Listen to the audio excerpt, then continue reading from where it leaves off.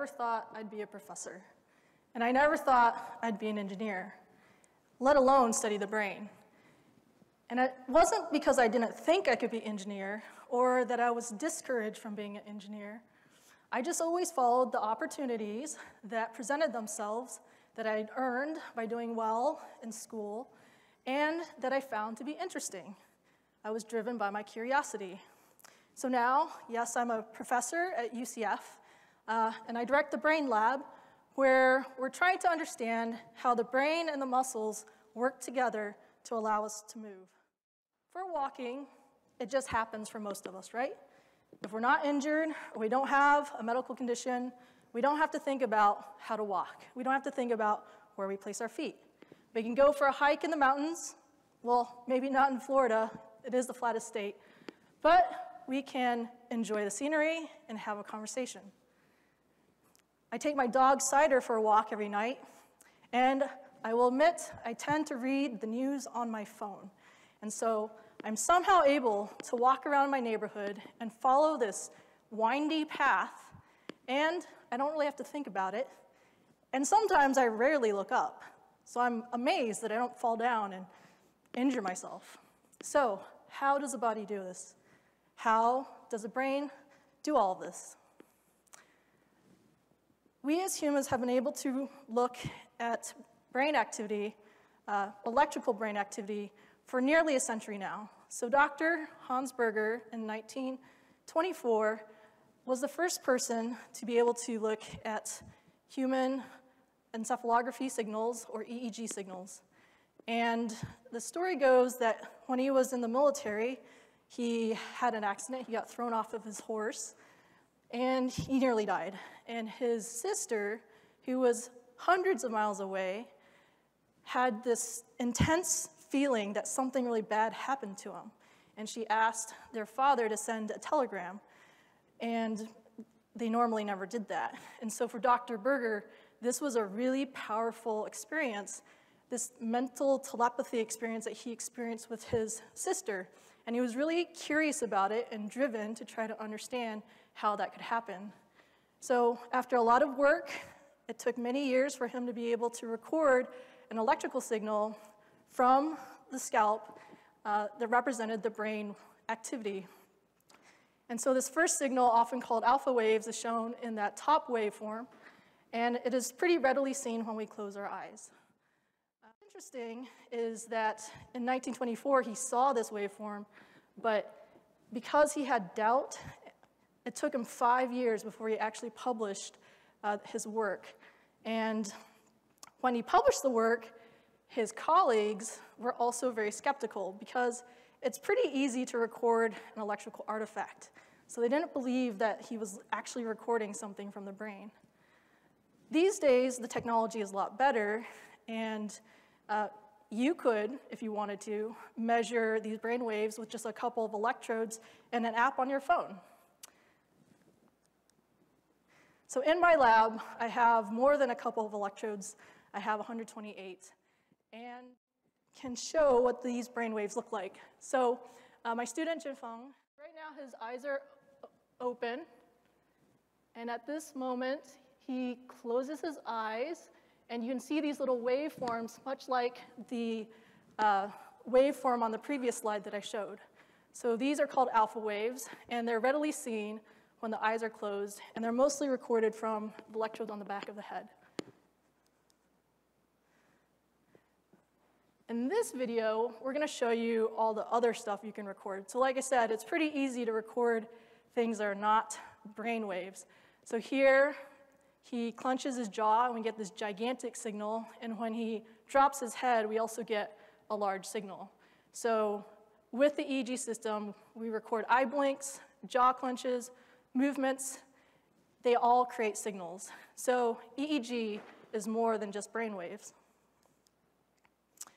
One way to avoid recording this artifact is you just try to not record it to begin with. So for a lot of EEG studies, we tend to instruct subjects to try not to blink their eyes, just stare at this dot, try not to clench your jaw or talk, and keep your head still, because we need you to do those things so we can get really good signals. And if you're trying to record this activity as people are walking, then it's kind of hard. So subjects will be like, okay, I'll try. But what we're really thinking is, the subject is probably thinking, what? That's going to be really hard. That's kind of ridiculous. And I'm thinking, there has to be a better way. There has to be a better way for us to try to address this problem that has existed since Dr. Berger first looked at brain waves using EEG. So we took a different perspective on this problem. And this is actually one of my favorite studies that I've done so far, and I refer to it as the WIG study. So in this study, we used the EEG system to not record actual EEG signals. So we didn't want to record anything from the person's body. So we put a swim cap on the head, and then put a wig on to be kind of like a fake head, and then we put the electrodes over that. And by doing this, we could block the signals from the person. And so we were curious to see what this signal would look like, and we were the first to look at just movement artifact. As you can imagine, we got some interesting responses from people for trying to do this study. On one hand, we had people who said, that's clever, really cool. And on the other hand, we had other people who just didn't get it. They didn't get it, and they didn't understand why we would do it. And we could have been discouraged by this negative feedback, but we thought it was really important to be able to look at these signals, and we were very curious about it.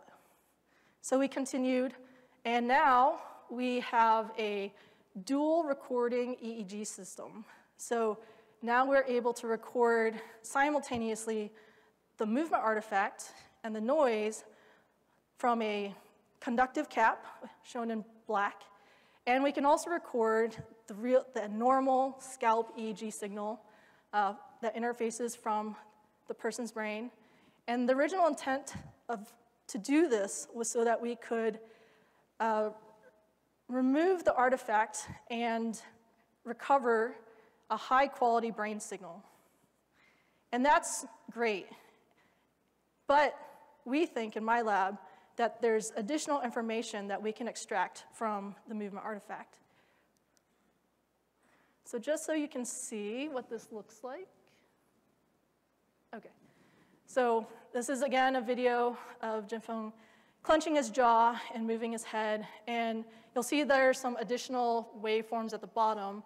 Those are the signals being recorded by our outer-facing electrodes that record just the artifact. So you can see when he clenches his jaw, we don't pick anything up. I know it's really hard to see, but there are waveforms there, and those represent the movement artifacts. So we are able to record the EEG, scalp EEG and simultaneously record the artifacts. And this is only in Florida are we doing this. It was my lab and also a lab at the University of Florida. Okay, we can take these signals, and computers are really powerful these days, and we can apply machine learning, and we can actually extract the source signals. So the EEG signal is a mixture of signals from your brain, your eyes, your muscle, your heartbeat, your head movements, and by using the power of computers, we can extract these source signals. And that's really useful for studying the brain.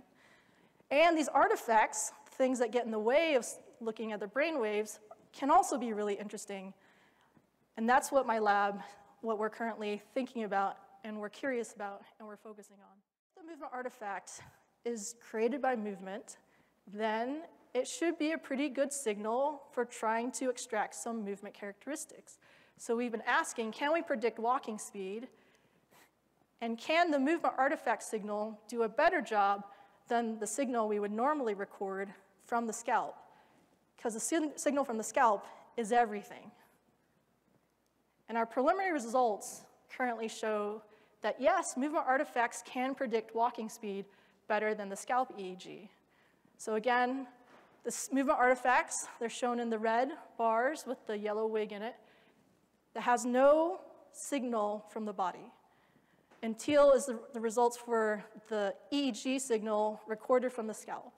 And I think this is a really cool result, that the movement artifacts, they are they contain information that can be useful. So for so long, EEG researchers, we viewed movement artifacts as being the enemy. And I think they can actually be our friend, and they can provide a lot of information. Many folks will work on reading our brain waves and our thoughts. We think there's much more to read from the artifacts. So we can use the dual-layer EEG system and extract the source signals, and we think we can take these artifact signals and maybe say something about when the foot hits the ground. And if we can do that, then maybe we can look at your gait patterns. Maybe we can see if you walk asymmetrically. Maybe we can use the artifact, the movement artifact signal with the muscle signal, and from that we can see if people are turning their head. Maybe we can take the eye blink and the eye movement signal, and we can predict where someone is looking. So are you looking over here or over there? Am I looking back at the screen, which I am right now? Can we see how fast eyes move there and use that information in a beneficial way? So I basically think we can record all this data from EEG, and we don't need to have a bunch of sensors. We don't need an eye tracker. I don't think we need an accelerometer. I think we can extract all this information just from EEG. So that would be really powerful, right? We could look at brain waves, we could look at movement, we can look at what the eyes are doing, we can look at where the head is turning. I think we can get this all from a single system from our EEG signals. So with my team, we are working towards this, and we're being curious together. So we call ourselves the brain nuts. So mechanical bolt with a little brain on top of it, because we combine engineering with neuroscience. And to conclude my journey, I'd like to say, first, we should look at problems from a different perspective. EEG artifacts have been a problem that have existed ever since people tried to record electrical activity on the scalp. But we took a different perspective looking at it, and thus we did the WIG studies. And we kind of showed that, in a way, in the EEG signal, the brain, the muscles, the eye movement, the heart movement, they get in the way of a movement artifact signal. So we kind of flipped the story there. Initially, our results were met with some interesting responses. They either thought it was cool, which was great, or they thought it was the dumbest thing that you could do. But we didn't let them discourage us from being curious. And last, it takes a team, so be curious together. So thanks for listening and being curious together with me.